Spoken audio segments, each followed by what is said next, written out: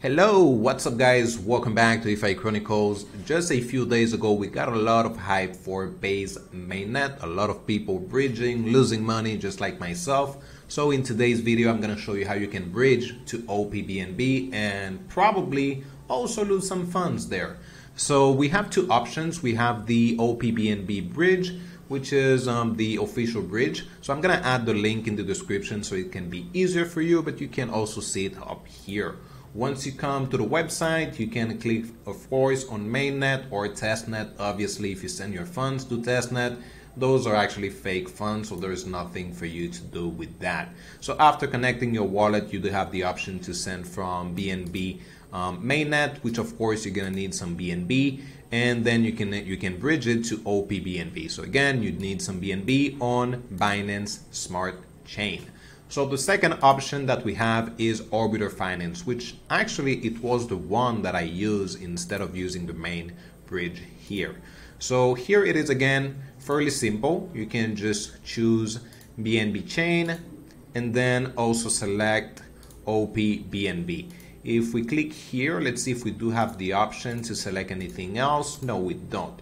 So again, it is BNB chain to opBNB. Now, just a quick tip, in case you have any other coin that you want to send to BNB. So let's say that you have currently some ETH on Arbitrum and you want to send that to opBNB or to BNB first, of course, to then send it to opBNB. But again, if you send some ETH to BNB, there is really no way for you to use it if you don't have enough gas fees. So here's a quick tip, is that you can click on cross chain. You can, for example, select Arbitrum here. Let me go ahead and select that real quick. Arbitrum 1, and then we select BNB. So here, instead, I'm just gonna choose ETH for me to receive BNB. So I'm basically selling my ETH on Arbitrum 1, and I want to receive BNB on Binance Smart Chain. Unfortunately, they don't have the opBNB, but that's at least a good option if you don't have any BNB for you for the gas fees. So you do have that option right here.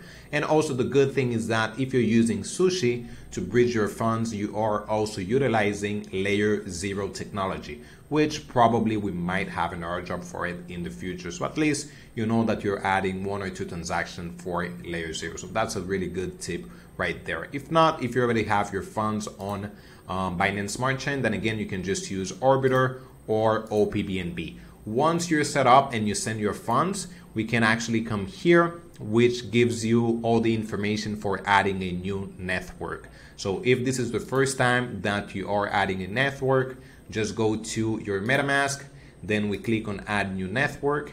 And right here, we're gonna click on add manually, and all the information that we're getting here for Mainnet, we're gonna be copying and then pasting it right here. So as you can see, network name, we have network name, RPC, chain ID, symbol, and then the block explorer or scanner. And then we can add everything here, save it, and then once we switch to opBNB, which I already have it here, it will show you all your money. Usually it takes just a few minutes, probably 1 or 2 minutes for you to receive your funds, so super quick. But again, in case you're not seeing your funds, is that probably you haven't added the opBNB mainnet. So there you go, you have the information here, you can take a screenshot, but I'm also gonna be adding a link in the description so you can copy it so it can be a little bit easier on your end. And there you go, that's it. On the second video, I'm gonna show you how you can take some swaps, how you can play with opBNB and probably again lose all your funds, because that's what we do in crypto. So there you go. If you have any questions, any doubts, as usual, just drop it in the comment section. And if this video was helpful enough, please drop a like, subscribe, and share it with someone. Thank you for watching. Have a nice one.